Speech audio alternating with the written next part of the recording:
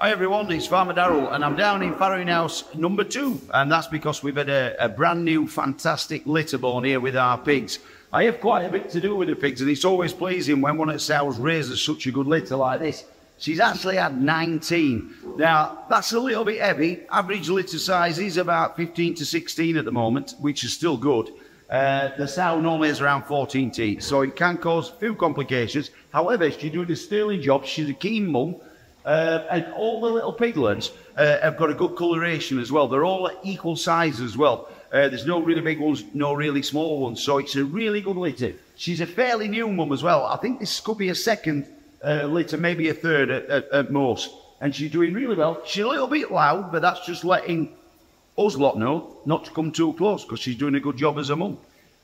When you see the piglets, you're going to see that the good coloration. That means the Hampshire boar, the dad, he's a black pig, mum is a white pig, a landrace large white, and there's a good mix of coloration amongst them. So they look striking and are very pleasing on the eye. I think what we do now, we monitor what the adult pig gets fed as well, because when she's just littered, she's not necessarily going to be starving hungry. So we build the feed up over a period of time. But as these piglets get older and moving on towards 4, 5, 6 weeks old, we're going to have to put the female's food up accordingly to make sure she's making good quality milk to keep all those little mouths well fed.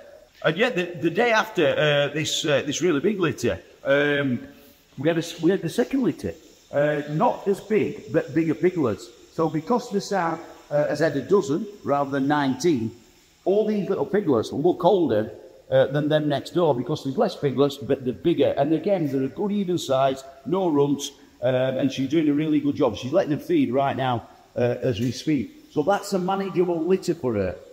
If the girl next door starts to struggle a little bit and those piglets are taking it out a little bit, apart from increasing the fees, we could always adopt a couple over onto this litter because it's a smaller litter. We'll rub a bit of her scent on. When she can sleep like that, pop them on, nobody will ever know.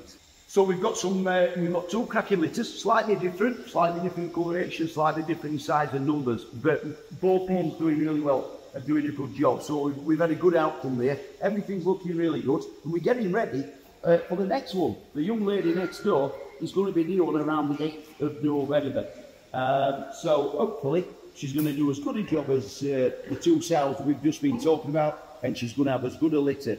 And by the looks of it, she's dead keen. So thanks for listening. Like and share it. Farmer Darrell, farrowing house 2, Cannon Farm.